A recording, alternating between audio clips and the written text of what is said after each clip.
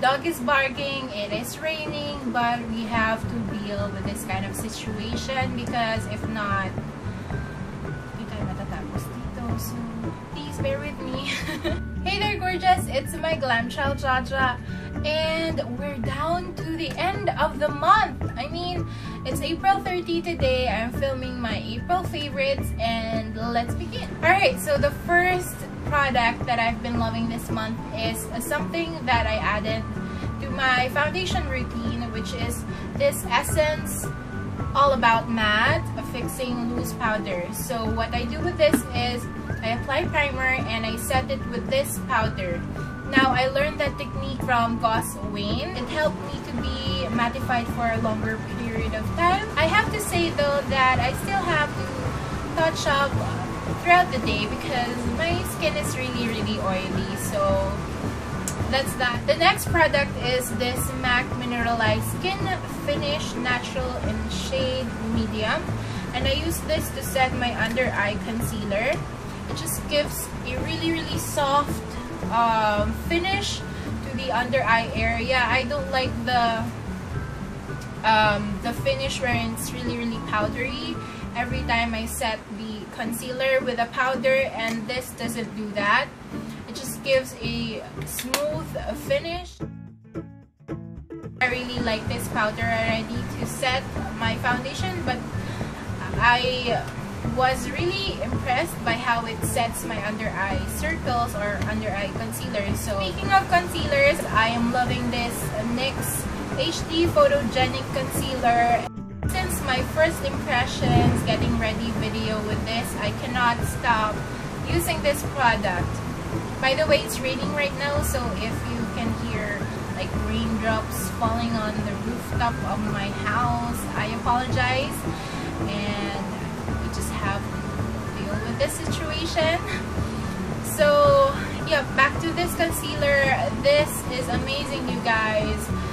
The shade that I have is CW06, and it has a kind of peachy tone to correct your dark circles and also brightens your under eye area. In comparison with the Macro Longwear Concealer, they both have a thin consistency, but this one is easier to blend. So with that said, I really love my Pro Longwear Concealer, but I love this even more. My next favorite product is a bronzer, and it is e.l.f. Kohl Bronzer. It doesn't have a name, it just says Kohl, but it looks like this. I particularly love the shade right here. It kind of reminds me of the Benefit's Hoola Bronzer, but this one is even more darker than that, which is great for contouring. I'm actually wearing it right now, and it's not as harsh contour than other darker bronzers, but it sculpts my face really well. I have a blush favorite for this month, and it is this MAC in shade Fleur Power, and this is my second if I can get it open. This is my second MAC blush ever. I love my first one so much, and that shade is Melba. So I had to pick up another MAC blush. This one right there.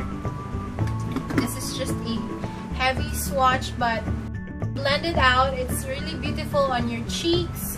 I'm wearing it right now. This blush gives a beautiful rosy cheeks when you kind of just apply it sheerly. And even if you have a lighter skin tone and deeper skin tone like mine, this blush will look beautiful on you. So I really recommend this shade. It's Fleur Power. Mascara that I've been loving is an oldie but a goodie, and it is my Hang Fang Mascara.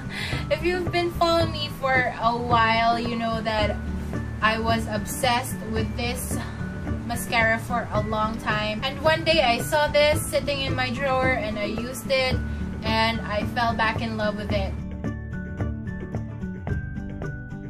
I use this mascara as a base of any mascara that I am using for the day. The really separates my lashes, it coats them very well, and it really makes it easy for me to take it off at the end of the day because, like I mentioned before, this just needs a soap and water and it's off. So any mascara that I layer on top of this gets off easily because of this bad boy. So loving that. So we're down to my last two products, and those are my favorite lip products for the month. This first one is by Maybelline. It's their Color Sensational Lipstick. This is in the shade 625 Iced Caramel. It's what I'm wearing on my lips on its own. And let me just swatch it real quick.